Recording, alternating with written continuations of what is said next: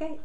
Okay, my name is Brittany Mancini, and I wear a lot of hats at the Father's Heart Ministries. I'm on Women's Home staff Monday through Friday, 2 to 10 usually, but I'm also very involved in organizing our outreach events and planning them, making sure that city connections are made, sound permits go through, different things like that, the legal side of things, and then also organizing other ministries, dance teams, Christian music groups to come in and actually play and ushering the people into the presence of God at these events.